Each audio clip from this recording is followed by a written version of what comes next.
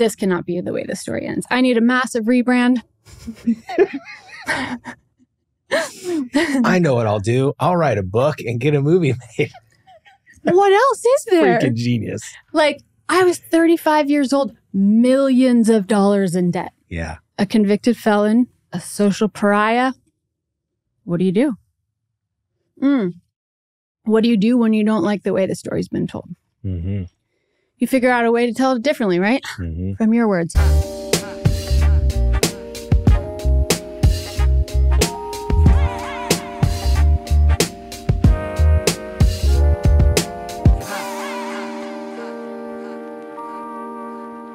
I sat in my house for a couple days. I didn't go outside because it was very obvious that I had been assaulted. And I got the New York Times, and I kept waiting for their call. And I had no idea what I was going to say to them. Mm-hmm. For the first time in my life, I had no idea. And then I got the New York Times, and on the cover it said, 125 arrested in the biggest mob-related takedown in New York City history. And I never heard from them again. Well, that's about where my luck ran out. Yeah, so that wasn't rock bottom, right? Mm-mm. Yeah, that was sort of a huge violation, right? That happened, and then all of a sudden, You would have thought that would have been rock bottom, right? yeah. We got to. But you're like, I gotta fill the safe back up before I quit. I'm like, they took all that money. I mean, those photos, I gotta replace those somehow. I kept running games. And then a couple months later, I got a text message from one of my poker dealers at one of my games. And it just said, the FBI is here looking for you. And in that moment, in New York City, standing on the street, looking at that phone, I knew this is over. Mm-hmm. And even though I wasn't really speaking to my dad that much, because he was writing me handwritten letters every year, telling me that this was going to end badly. And I was so mad at him because, I wanted him to know what I had done, that I'd created this whole business, that I had done it completely by myself, that I knew how to manage some of the most difficult people in the world. And I'd figured out how to make $6 million a year. And I was savvy and a problem solver. And he didn't see it like that at all. Mm-hmm. And that made me even more mad at him, Yeah, it drove even deeper emptiness. Yeah. By this time, my mom and dad were divorced. And so I just, my plan was to go to my mom's house. Mm. And I got in a car, tried to buy a plane ticket to Denver, and my credit card got declined. And then my next card got declined, and then I used my bank card, and that was declined. And I logged into my account, and my account balance was negative $9,900,000. Yeah, they seized everything, didn't they? Everything. Yeah, they shut everything down. So I got home, and, just the legal point here is that your property, unlike your personhood, doesn't have the presumption of innocence. And what had happened is the government had put a confidential informant in the games.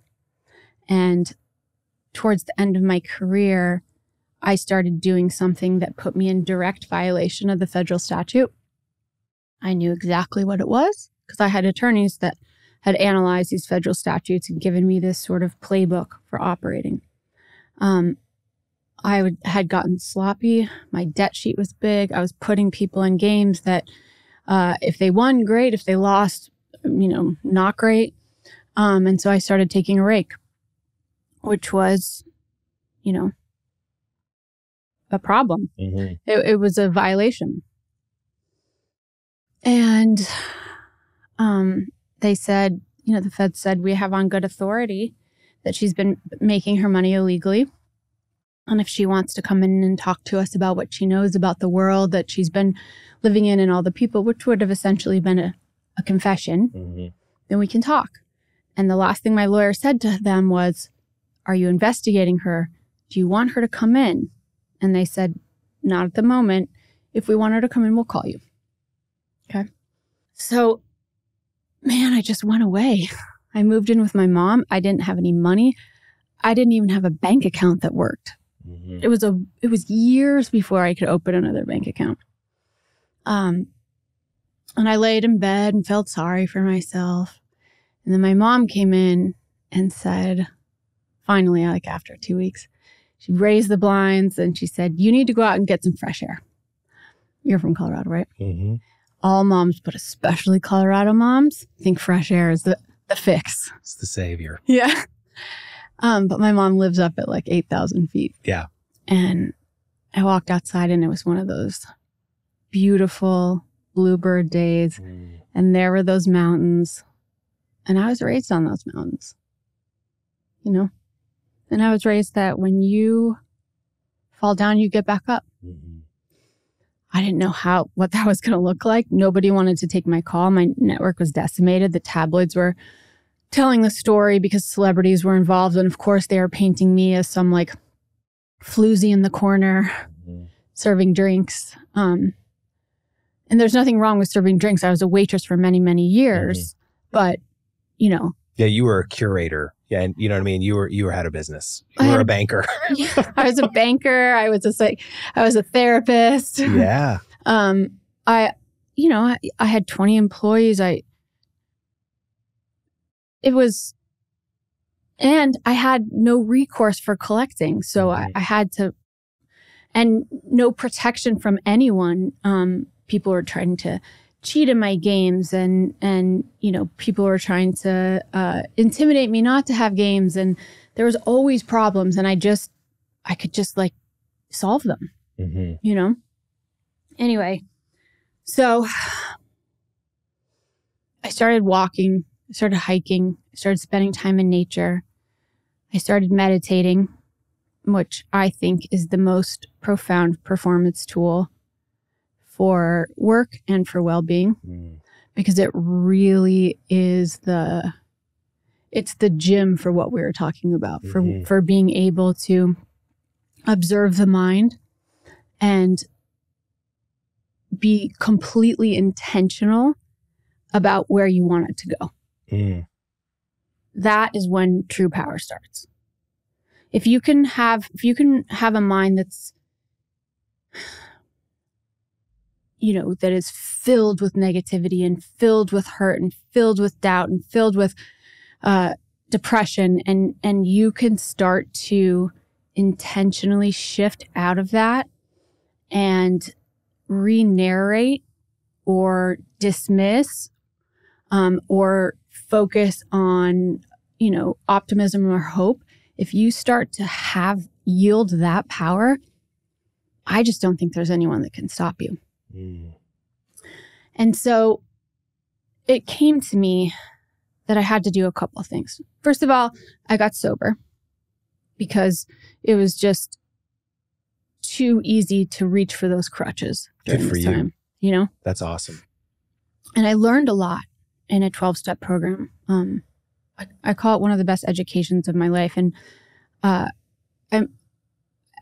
ultimately I didn't stay in the rooms, but man, those 5 or 6 years that I did during the hardest point in my life were so critical. And so, number one, I had to accept that the situation that I was in was 100% my fault. I had near perfect information on the laws, all the opportunities in the world, and I'd figured out a loophole to do this thing legally. And I made the decision to take a break. And so, man, that, you know, that's a couple days of sitting with that. And it's just, you want to fight it and resist it because it's so much easier to blame other people and blame society. But I just sat with it and then I had this realization. If everything's my fault, then everything's my opportunity as well. You know, the world can't do things to me. Yeah. I mean, it can, but it doesn't have the final say. Yeah. And then the second thing I had to do was even harder and something that I don't think people do enough. I had to forgive myself. Be accountable. I went around. Sometimes I, flew places, even though I had to sell clothes and jewelry. I said sorry to the people I needed to say sorry to. Look at you working the steps. I did work the steps. I worked the hell out of the steps. That's awesome. I needed to. Mm-hmm. But then forgive yourself. Yeah. Because there is going to be no comeback lugging around that shame and guilt and also like not forgiving yourself, being in self-pity is kind of selfish. It's like doing selfish things and then feeling sorry for yourself, you know? It's a weird cycle. It's a weird cycle. And so, just in the same way that I had learned to work on my mind before, I worked and I worked and I worked and found some compassion for myself. And then finally I got a job. And it was in LA and it was in this really small, I moved into this really small 1-bedroom studio. And I thought, okay, this is a fresh start. I feel grateful. And then 7 days later, in the middle of the night, I got arrested by 17 FBI agents. They could barely fit in my 1-bedroom studio. They had machine guns and high beam flashlights. And they put me like in my pajamas and handcuffs. And they put this piece of paper in front of me that said, the United States of America versus Molly Bloom. I hadn't run a poker game in 2 years. I was living like a Girl Scout. I just didn't understand the legal system. I didn't understand that they were taking those 2 years to build this case. And so I get put in jail. And I have a day and a half to get to New York City to find an attorney that's going to represent me in the fight of my life. The press release said I was looking at something like 30 years. I had 8 meetings with attorneys. I didn't have $1. Mm-hmm. My mom put up her house to bail me out of jail. And my dad, he was so mad at me for getting arrested by the feds. He said, get a public defender. And that was what he said to me. And so, what was his rationale? He was mad. He felt like he had warned me all those years and he didn't feel like he wanted to shell over hundreds of thousands of dollars to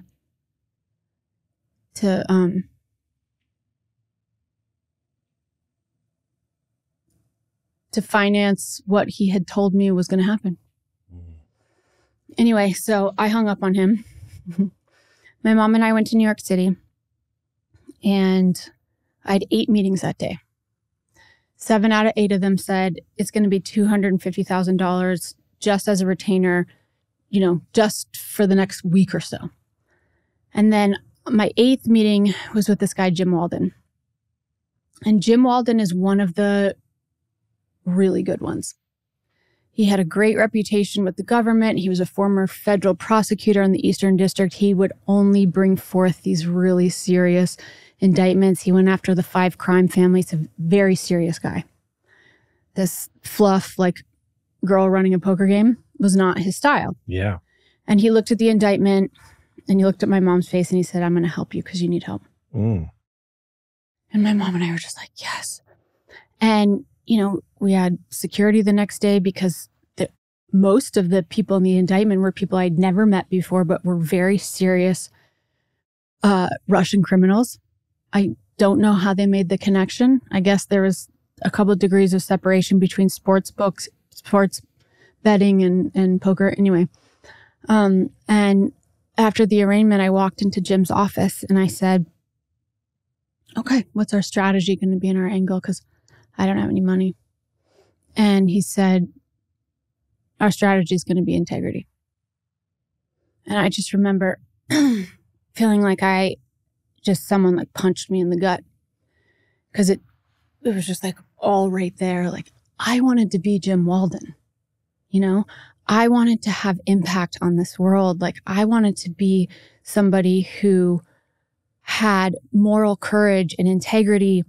And here I was under federal public indictment, embarrassing my family and,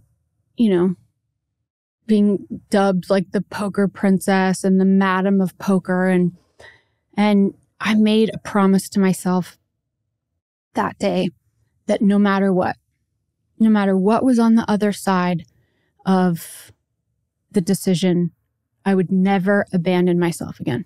Mm-hmm. I would never choose the shiny thing for my integrity, for the well-being of others. Mm-hmm. And that's really living in your values. Yeah. Yeah. It's alignment, right? You're not going to trade in your values for something else. You either are or you aren't who you say you are. Mm-hmm. And I had stopped being that. Anyway, the world has a funny sense of humor because literally a couple days later, the prosecutors wanted a meeting. And they were very excited to meet me, particularly this lead prosecutor. This is the Southern District. It's a very flashy office, very ambitious office. This is where Giuliani came out of. And the name of the game is to be the lead on, big, flashy indictment. And he said, don't worry, we're not going to make you unsafe. We're not worried about the Italians or Russians, which is who they should have been worried about. But I think that they, had other agencies dealing with them.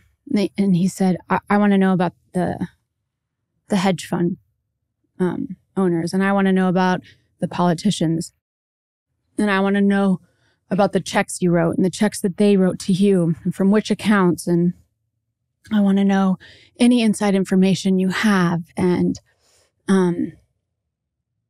maybe we might ask you to wear a wire and ask them some questions. And he said, if you're willing to do this and it's the right thing to do, then we'll give you all your money back. And we'll give you a deferred prosecution. Oh my goodness. Which will keep you out of jail. I would still have a record, but I could stay out of jail. There's a trade for money again. Yeah. Mm-hmm.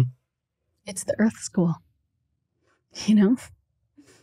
And I went home and I got to the same place that I'd gotten to 2 years ago. This was entirely my fault.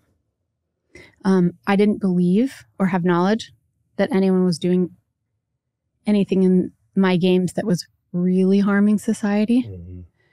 Were they booking some bets? Maybe. Wasn't that going to become legal in New York and New Jersey in the next year? Did they write like $1 over on their political contribution? I mean, let's just say I didn't have any Epsteins or Weinsteins in my game. Okay. And I also could see the intentions with this lead prosecutor. I didn't get for 1 second that he cared about justice. He cared about himself and a New York Post flashy indictment. That's what I thought. And that's what Jim thought too. And so I went back to the office and I said, I appreciate the offer, but, we're going to turn it down. And then I waited to get sentenced.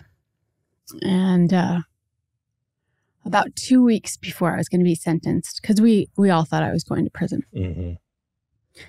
And my dad called me and he said, you're my firstborn and you're my only girl.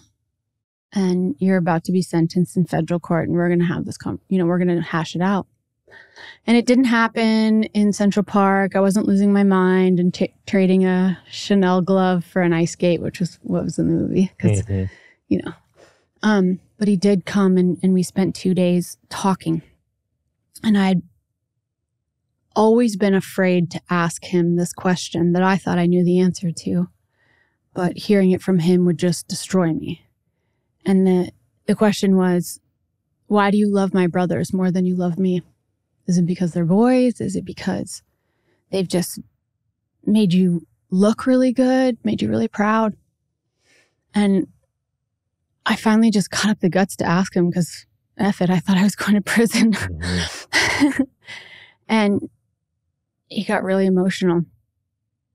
And he said, I don't love them more than I love you at all. Sometimes I like them better. I was a holy terror. My dad was a kind of a dictator and I was a freedom fighter 24/7. So sounds epic. So I was grounded a lot.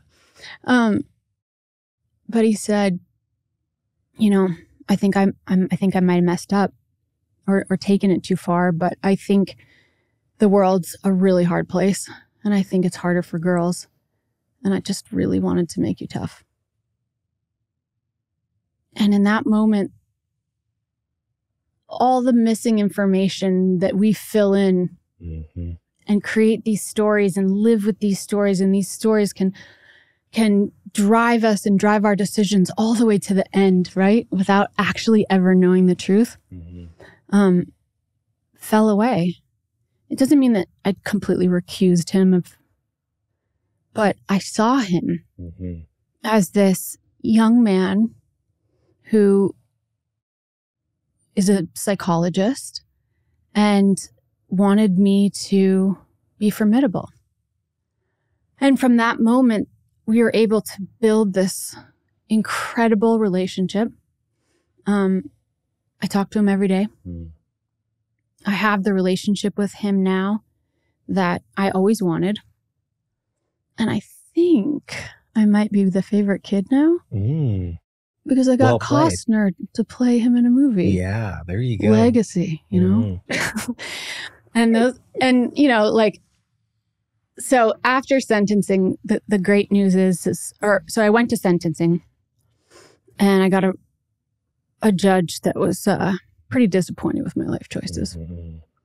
But he said, I see a lot of people have shown up for you today. I have great respect for your attorney. You seem like in the last year you've worked on yourself. Yeah. So I'm not going to put you in jail. And you lose your legs a little bit with that. You can be tough, but like, I didn't want to go to jail. Yeah. And so, I always say in my speeches, the good news is I didn't have to go to jail. The bad news is I had to go to dinner with my family. And here is Jordan and Jeremy. Jeremy, at 16, was #1 in the world, in mogul skiing. Also played at the University of Colorado. First time he touched the ball as a true freshman, ran it back 80 yards for a touchdown. Then he went to the Turin Olympics, decided he was done with mogul skiing, went to the NFL Combine, got drafted 5th round to the Philadelphia Eagles. He was an Abercrombie model. Remember back in the day when started a charity in our hometown granting wishes for senior citizens. If you were wondering if he was a jerk, no. And then most recently, the kid that we just thought was a really fast runner started and sold a software company. So here's, little Jeremy at the table. Jordan is a Harvard-educated cardiothoracic surgeon at Massachusetts General, who's literally dedicated his life to saving the lives of kids with congenital heart defects at Harvard's teaching hospital. And here I am, the family felon. And I'm like, this cannot be the way the story ends. I need a massive rebrand. I know what I'll do. I'll write a book and get a movie made. What else is there? Freaking genius. I was 35 years old, millions of dollars in debt. Yeah. A convicted felon, a social pariah. What do you do? What do you do when you don't like the way the story's been told? You figure out a way to tell it differently, right? From your words. So I got all these awesome meetings at with publishers, and they wanted big celebrity takedown pieces, and they were willing to give me pretty big advances that would help a lot of my financial issues. I was living with my mom. But I said, that's not the story. And I got rejected and rejected and rejected. And finally, I got a little book deal. And I published that book. And I waited for my life to change. And 10 people bought it. I think 8 of them had my last name. But this was my startup, right? Yeah. I still believed in it. I just needed to find a different way in. And so I took a bunch of meetings in Hollywood because I wanted to learn the business. And what I found was that nothing happens unless you get one of these really prolific filmmakers, writers, or directors. Even if you attach great talent to it, it still doesn't necessarily go anywhere. Mm-hmm. But if you have Sorkin, if you have Spielberg, if you have Shonda Rhimes, if you have Tyler Perry, it's going to go somewhere. Yeah. There were so many people in DC and LA and New York making calls to the studio saying, please don't do the Molly Bloom story. So it also had to be someone who was brave. And I'm a huge Sorkin fan. The West Wing, A Few Good Men, Moneyball. You can feel the integrity and the courage that he writes with. Mm-hmm. I'm like, he's the one. But Aaron Sorkin is the highest paid screenwriter in Hollywood. Mm-hmm. And he doesn't have any social media. So, cannot DM. Cannot DM. And so, I mean, there's, moats and moats and moats around him.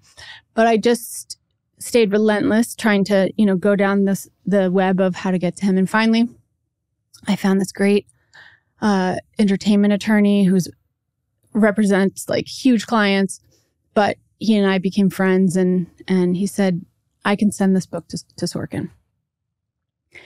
And then a couple days later, I got a message forwarded from Ken to me from Aaron that said, I'm looking forward to meeting Molly for lunch. And I was like, what? And little did I know, like, he really wasn't interested, but he was doing a favor for Ken. And so I flew to LA, and I had this moment before I walked in that door, like, what am I doing? What am I thinking? His last movie was about, Facebook. Like, and then I just said to myself, you have to believe in yourself, just like when I was 12 years old, like, you have to believe that anything is possible, that why not you? And it's a good story and it's a unique story. So just chin up, girl.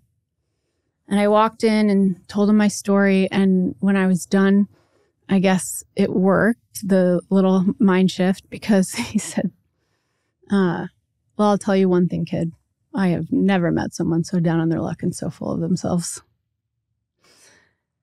I wasn't full of myself, but I encourage people to believe in themselves, even at rock bottom. Even if you're 35 years old, living with your mother, millions of dollars in debt, and a convicted felon, to believe that you are still worthy of incredible things. In fact, you're more worthy because you have a story, and you've been through hell. And so I said, well, are you in? And it took him a couple of weeks.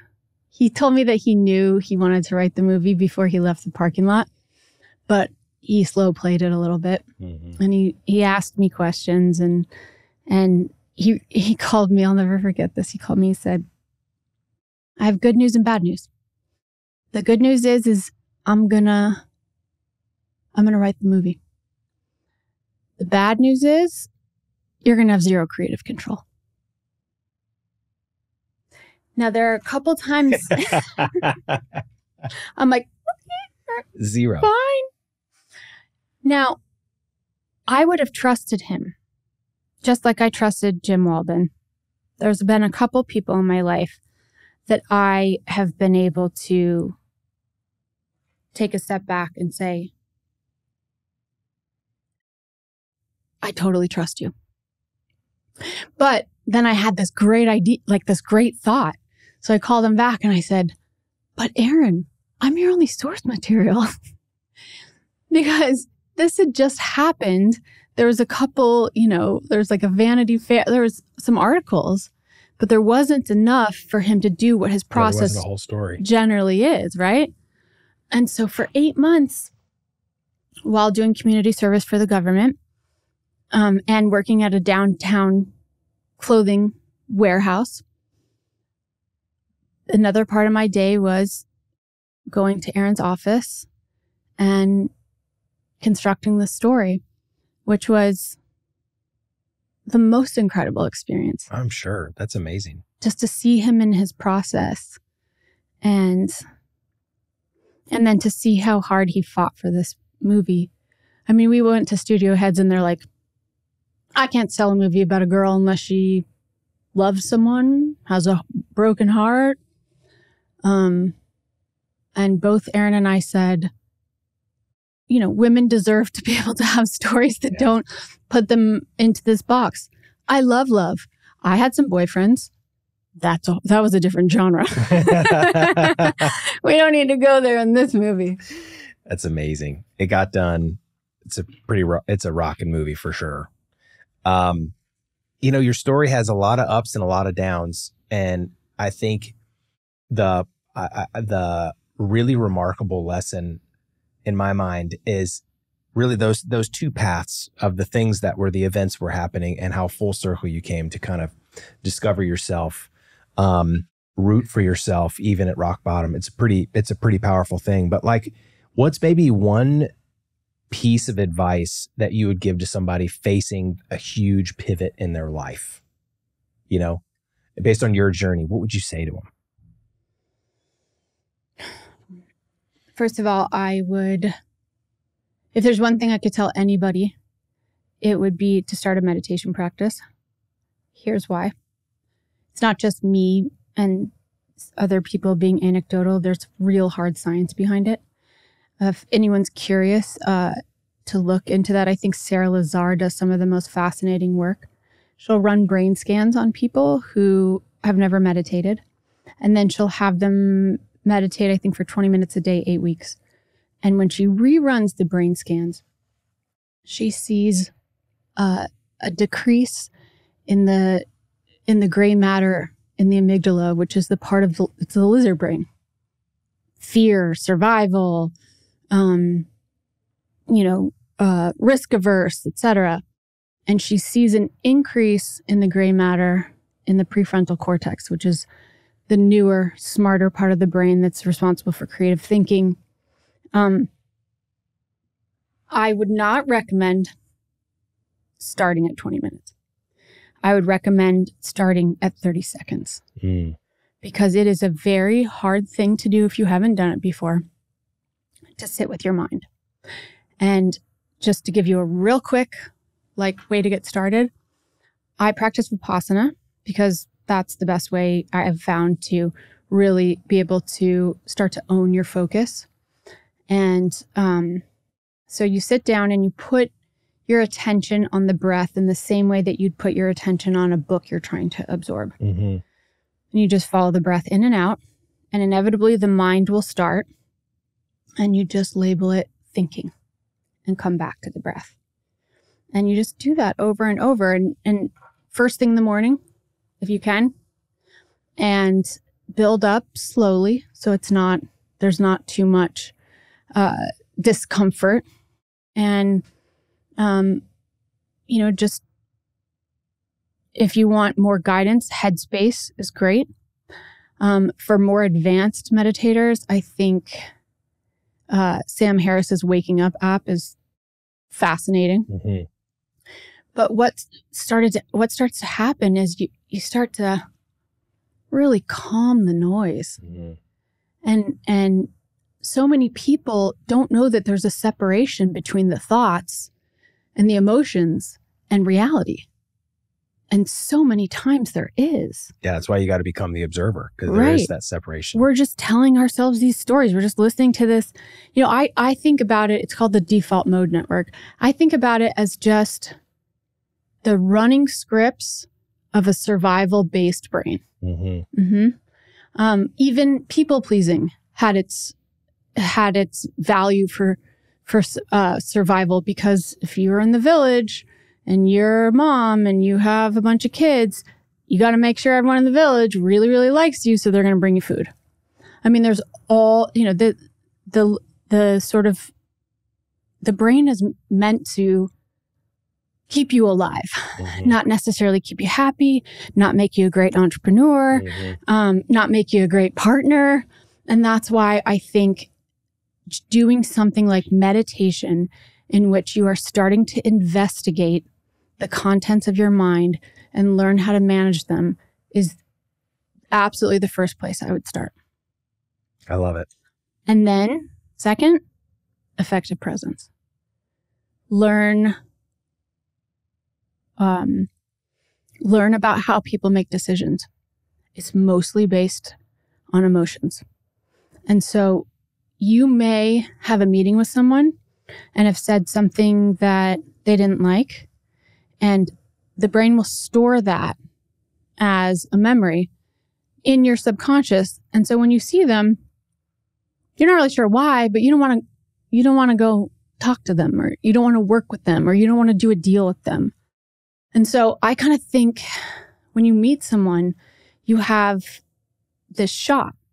Because when you meet someone, you're not just meeting them, right? You're meeting their ex-wife or their ex-husband or their ex-boss, or, all these people, this cult of unworthiness, these people that have made them feel like they need to armor up. And when someone's armored up, you're not going to be able to establish a genuine connection with them. Absolutely. And so it's your job in the first couple minutes, through eye contact, through warmth, through authenticity, through deep listening, and, several other factors, to show them that you're with them. You don't agree with that whole consortium behind their head, Yeah. Because it's only when both people can drop their ego and both people can drop their armor that you can start to have real impact and cultivate real relationships. And that's the name of the game. Well said. Well said. Well, we're not done yet. Okay. We have some rapid fire questions. It's your turn to talk. No. Definitely not my turn. Not my turn.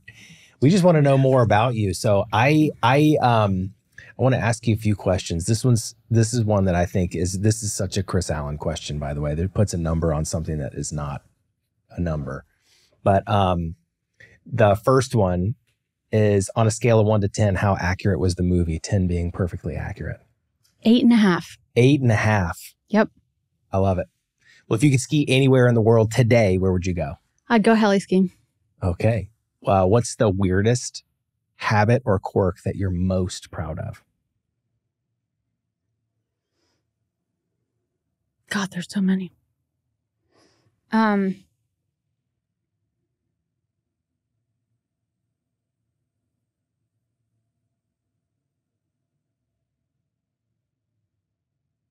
I don't know. Because I feel like my whole life is weird and quirky. Okay, here's one. Okay. It's not a habit or a quirk. It's a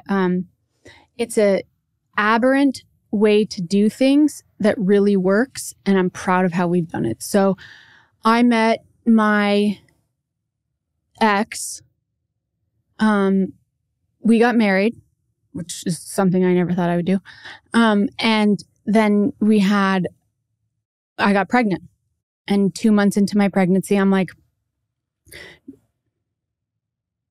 this marriage is like, this isn't going to work. Mm-hmm. And I knew that I wanted to have it figured out before Fiona came into the world. So Devin was finishing a PhD.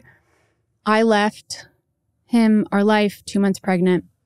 And then we did what we needed to do. We grieved or whatever.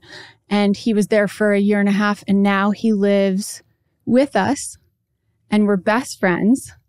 And we love this little girl. Wow. And even the other night, I'm like, Mom and Dad are going out. We have a relationship. Yeah. But it's beautiful. That's amazing. Yeah.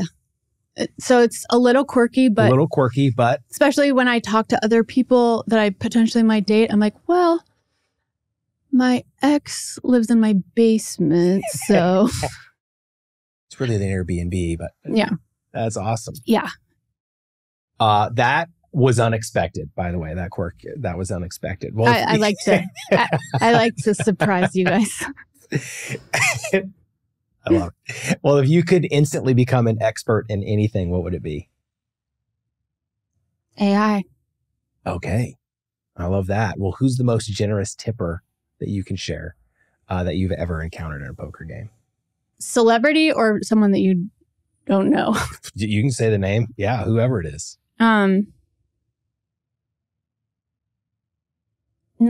It was this guy, Larry. Larry the Tipper. I love it. Okay, so did you pick Jessica Chastain? And if you didn't, who was your alternative that you would have picked to play you in a movie?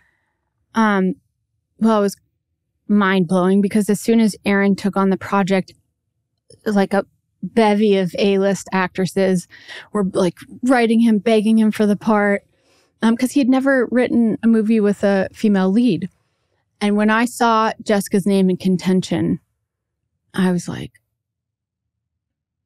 I was like, because I fell in love with her in Zero Dark 30. She was so fierce. And that was the first movie that I had seen that wasn't like a documentary where a woman was given the opportunity to just be on a hunt for, and didn't fall in love with her superior or whatever, And so, and I just thought she was so versatile in The Help and Interstellar. And I mean, I really was crossing my fingers that it would be her.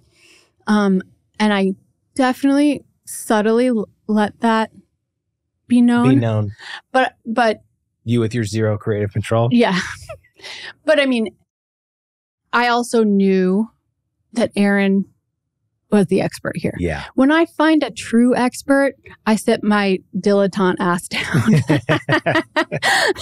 There are things that I am for sure gonna, advocate for myself for, but he's, he knows what he's doing. He's the bee's knees. Mm-hmm. But what's the largest amount of money that you saw someone lose in one night? $100 million. And what's next for Molly Bloom? So I'm trying to understand and formulate strategy around a 2-year-old. Been there. Okay. I'd love some advice. I'm writing a book on effective presence. I mean, I haven't actually heard anybody talk about that, but I'm like, it makes total sense. I think it's a really, it's a really great thing to kind of unpack for people because it's something that we all kind of like, it makes a lot of sense when you talk about it, but I don't think there's a lot of understanding about it. No, there's not. And the only other thing is EQ and Dan Goleman. I mean, that's prolific research, but a lot of it relies on reading people. Mm-hmm. And I'm really good at reading people. So were a lot of people at the table, and their error variance is too high.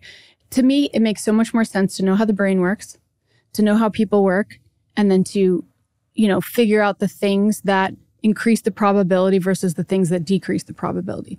It's a learnable skill. Oh, it's really awesome. Well, I have to say, it was truly an honor to sit down and have a conversation with you about your story and unpack it in the level of detail that we did.